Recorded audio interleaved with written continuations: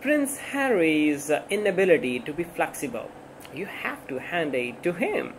Royal experts recently chastised Prince Harry for his inflexibility, which cost him tens of millions of dollars.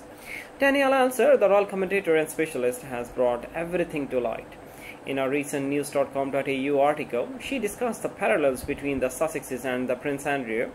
According to Miss Elser, my point is, Andrew and Harry, spare one and spare two, got very similar deals. The Sussexes right this very minute could be enjoying the fat of the royal land, so to speak.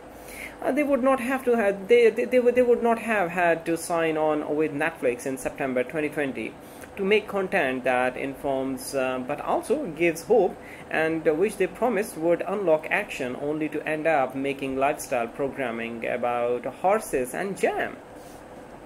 In this other timeline, the Duke and Duchess would not have had to sign on with a speaker's agency to theoretically earn money, inspiring middle management in Radisson ballrooms to have to sign on with Spotify, to have to embarrassingly part ways with Spotify, or to have to find therein on way means to come up with the estimated 6.6 million US dollars in living costs they now face.